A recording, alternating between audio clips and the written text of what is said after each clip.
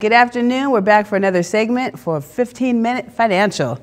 Again, my name is Tiffany Brinkley. I am a Seattle-based financial professional and financial literacy educator. It is April and Financial Literacy Awareness Month, and it's important that despite the COVID-19 issues going on in our community, all of you guys have access to the literacy information that's going to help you make the best choices for your financial future so that you can move forward and protect your families. And with that, I'm going to read my disclaimer and we'll go ahead and get going. This segment is educational in nature, designed to share and encourage dialogue around financial concepts, news, strategies, and tips often disseminated by various media outlets or taught by industry educators. My goal is simply to provide you with the means to uplift your families. Whether you're professionals or business owners, you're likely seeking to protect your family, health, and wealth. Be responsible for your own financial enlightenment. Seriously, it's very important. You guys, you need to do your own research. Stay positive and keep an open mind. This presentation should not be construed as offering investment, tax, or legal advice. Consult with a trusted licensed financial professional for proper guidance with your personal circumstances. Now with that, so Robert Kiyosaki, I used his quotes a few times that you probably have seen.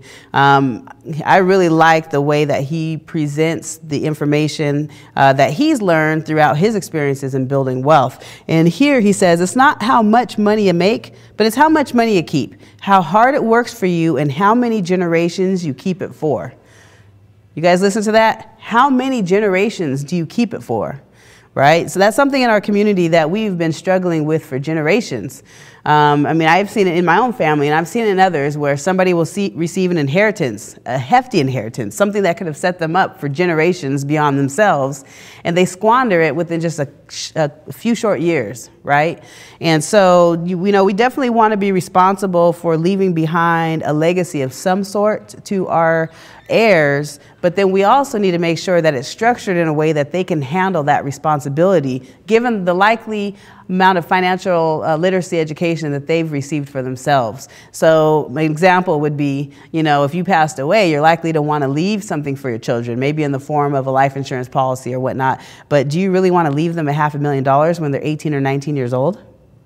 I mean, maybe your kids are prepared for it, but I'll tell you, most of the kids in our communities would not be able to manage that kind of money and are likely to end up in a very disastrous situation because of what ends up happening, right? You guys really need to understand what's going on right now. I shared this I shared this slide earlier in the previous segment, talking about the S&P 500 index at its various inflection points. And it's not necessarily just to scare you guys that, oh my God, the market's right now crashing and you're going to lose all your money. No, that's not what it's about. It's really to draw your attention to the fact that we are in a financial environment, likely most of us anyways, where we are growing our assets in a non-guaranteed type environment. And a non-guaranteed environment that has shown us some norms as far as cyclical patterns that you may be able to identify if you just go back in history and kind of see, where the support and resistance lines lie.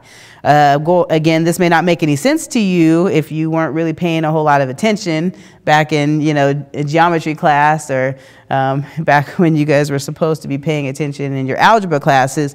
But some of that information that you were learning back in middle school, high school, and even college is actually useful when it comes to your investments, right? Just some basic information, basic know-how of kind of some of the things you might be able to see within this chart right here. But I do want to bring your attention back to March 24th, 2000, that first peak you see coming from the left side. If you guys notice, that's during the time of the dot-com the dot bomb. There you go. The dot bomb, when we had that major crash that many of us remember, at least from, I'm going on 40 years old. A lot of people in my generation, we aren't familiar with any of the market movements before that where people lost a lot of money, but this is not the first time the market crashed. That's just from my recollection, right? The next one after that was one that I actually lost money in, right? So by that time, I was working for a major Fortune 500 company, and they started laying people off in droves before the crash even happened. So they were laying people off, I believe, because most corporations that have been around for a very long time, they've got very smart people working for them, and they're aware when the tides are changing. Okay, so they're going to do things to help protect their own interests. And when you own a corporation, the interests are that of what? The shareholders, okay? And the shareholders are generally going to let the company know what their concerns are and what needs to happen.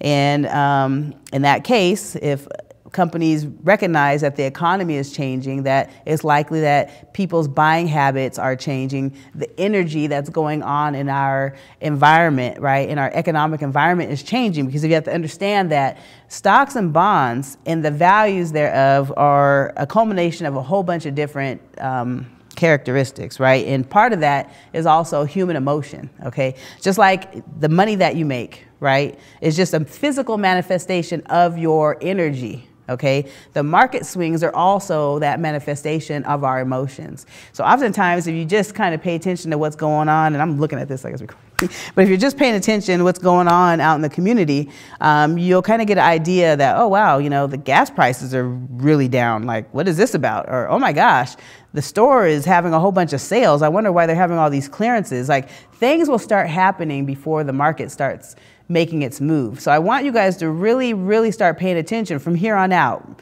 because I've been watching. I had already kind of told my friends a few things to look out for, and they were surprised when, lo and behold, those things started happening right before the market crashed, right? And I can't say that I'm any smarter than any other financial professional out there. No, you know, I have my own perspective on the things that people really should be looking at in their life, and a lot of that draws from my own family experience, where, you know, like I said before, where I come from a family where, you know, people might have some health issues, and so I'm really sensitive about making sure that there are no burdens on my family if and when that time were to come about, right? And also why I really believe in life insurance, because I know too many families that were financially devastated when somebody in the family passed away too soon, right? Or even if they passed away when they were supposed to, they were not prepared for that event in their life, okay? So anyways, going back to this S&P 500 inflection points, it's just really important for you to know how are your assets doing at any given point in time, especially if they're in a not guaranteed environment. Okay, you know, we are here in the United States, and one of the awesome parts about you being a United States citizen is that we have the opportunity to leverage the tax code. You have to remember, where do we live? Again, we live in the United States. This country was designed to be a capitalist society. So when you think about the tax codes that were released back in 1913, who were the people that designed those tax codes? Well, likely the people that were holding major offices in the government. And again, who were those people? Well, I'm sure you probably guessed them ethnically, but I will also tell you that they were very wealthy people. So do you think that they designed some of those tax codes to benefit themselves or to benefit the rest of us? Well, I won't give you the answer to that, but I will say go do your research. The tax codes, I can tell you, oftentimes will benefit those who have stepped out on a limb, taken a risk for themselves, and are trying to build something, right? Entrepreneurs, the people out here that they say, you know, are building this country by implementing processes, implementing businesses that employees can come into and utilize as a means to, you know, have a comfortable lifestyle. In some cases. But that being said, there are a lot of costs to running this country, whether they are implied or not, whether they are agreed upon all of us or not. I don't even know who approved the stimulus plan, but I'm not going to complain about the check coming. I just know that I need to leverage that money, because guess what? Things will come back down the pipe. Okay, this is not free money. At the end of the day, somebody's got to pay for it. And who is that somebody? The government. Well, who's the government? Well, I hope you guessed that it's all of us. okay? So if you pay attention to the right-hand side of this particular chart, you'll notice that there's a tax factor. It just really illustrates that if you were to earn $1 and then took that dollar and doubled it 20 times, at the end of the 19th time into the 20th time, you now have over $1 million. But now we have the IRS that comes in and they say, well, we want our fair share of the growth of that particular asset, that $1. And therefore, as it doubles, we will take our insert a percentage rate. I don't know what percentage rate you pay in taxes, but that's what they're going to want from you every year on time, right? And so if you were to do, let's say 33%, if you start off with that $1, by the time you get all the way down to that 20th time, so much has been eaten away from that potential value that now you can kind of understand why I always say that taxation is one of the largest wealth killers. Okay, our historical marginal tax rate, the highest, you guys, the highest in this country for the wealthy, which I hope all of us are trying to build wealth here, right? For the wealthy has been over 90%. Okay, so could you imagine the government, you know, you make, I don't know, let's say you made $1 million and the government is coming to you to say, well, hey, here's a $800,000 tax bill, right? I'm sure most of you would come unglued, but that's happened in our country before.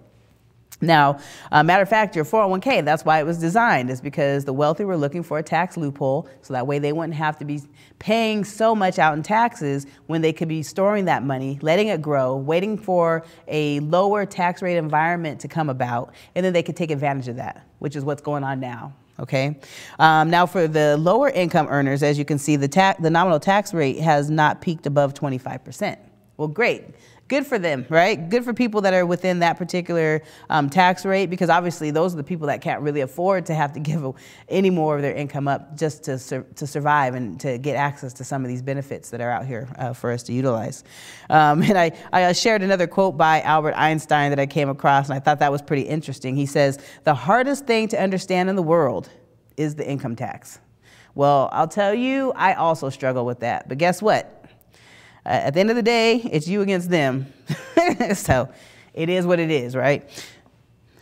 All right. So one thing that I really like people to understand is that we are living in a fiat currency environment, okay? And all that means is that the dollars that you utilize every day to go buy the goods and services that you need to live and sustain your life is actually not worth what you guys think it's worth, okay? I need you to go do your research on what money is and how it came about, and I'm sure we'll have future episodes and segments talk a little bit more about that. But at the end of the day, that note that you hold in your hand, that's actually debt, you guys. So modern slaves are not in chains. You have to understand, they're in debt. We are all in debt. Our country is in debt, and we are all responsible for that debt. So as we're all out here enjoying, you know, our life, you know, enjoying this time off from work, if that's, you know, what you're able to do right now, spend more time with your family, which is a beautiful thing. That's one thing that we struggle with in this country as well, is just spending quality time with our families and with the people that we love. But we also have to understand where our financial fortitude is heading when the financial instruments that we use from day to day are not necessarily what we think they are. Okay, my father, a long time ago, he used to always tell me, Tiffany, you need to understand what money is. It's like a tool, it's like a hammer, it's like a fork. You just need to understand how to leverage it, how to use it appropriately. And I really appreciate my dad for constantly like kind of drilling it into my head that I really need to be thinking about being an entrepreneur, and I really need to be thinking about how money really works so that way I can leverage all of that for my family. And I'm heeding his warnings, and I'm taking his advice, and it's opened up a whole new world for me ever since then.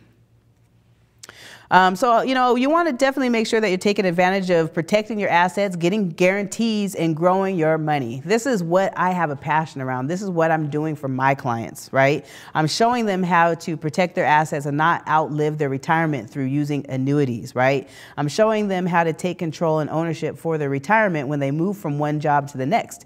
People don't realize if you leave your 401k or other retirement assets with the company, if something were to go bust with that company, you may no longer own those assets. Just go talk to somebody that used to work for Washington Mutual. Good example.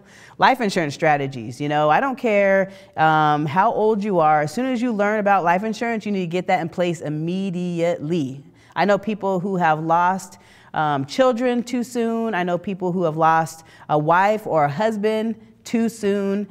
the devastation that's left behind from whether it's a child that passes away too soon, a parent that passes away too soon, or a business partner that passes away too soon. I've experienced it. In just the short amount of time I've been in this industry, I've experienced all of that through the eyes of my clients. And it sucks when people don't have the proper plans in place to lighten that burden, right? You're always going to go through that depression and obviously the sadness in the mourning. But at the end of the day, if the financial resources were there, that would have lessened that just that much more.